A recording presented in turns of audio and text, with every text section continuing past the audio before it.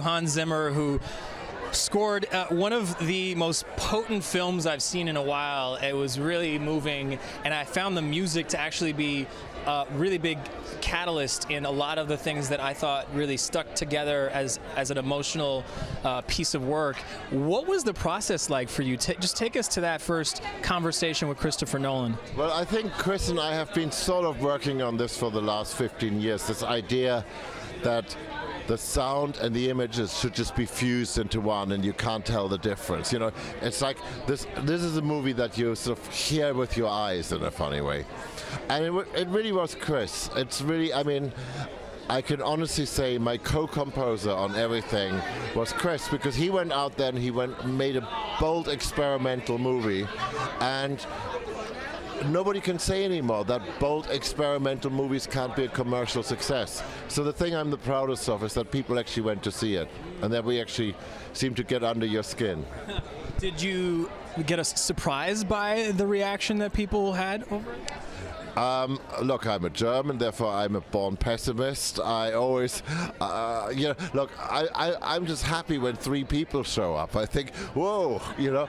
Yes, I am surprised. I mean, honestly, I know we did our best work. The work on it was insanely difficult. And, I mean, which you can't see, which is great, which is how it's supposed to be. You know, you're not supposed to see that, you know, there was a lot of sweating and bleeding going on while we're doing this thing. It's supposed to look effortless, you know, but really, honestly, I think this is the hardest thing Chris and I have ever done together. Was it the subject matter itself that made it hard, or was it what you were trying to accomplish as a filmmaker?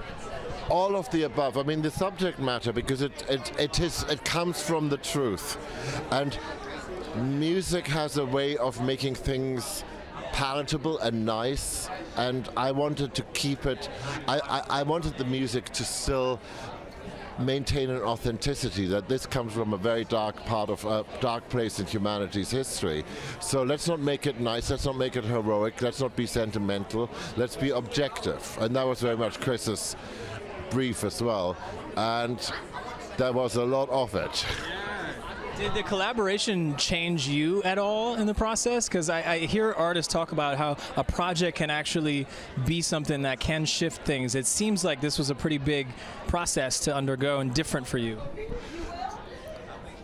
Yeah, I think it did. I think it got me to a stage where for the first time, consistently, I wouldn't have an answer to something, and I had to dig deeper and find things that I had to find answers that I didn't even have questions to sometimes.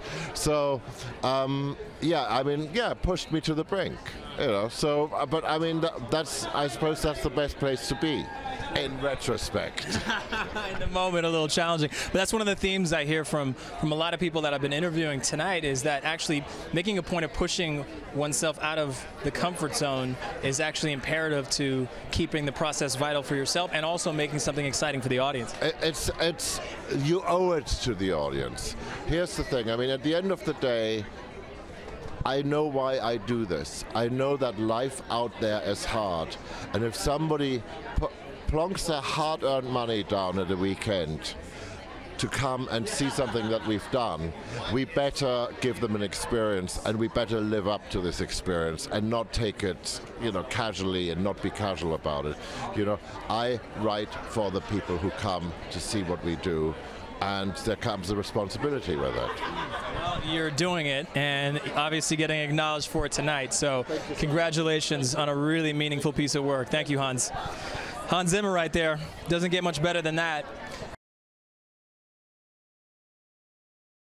What's up, y'all? This is B.O.B. This is G-Eazy. I'm Mo. This is Julia Michaels. This is Logic. Make sure you subscribe to the Recording Academy channel. Flex.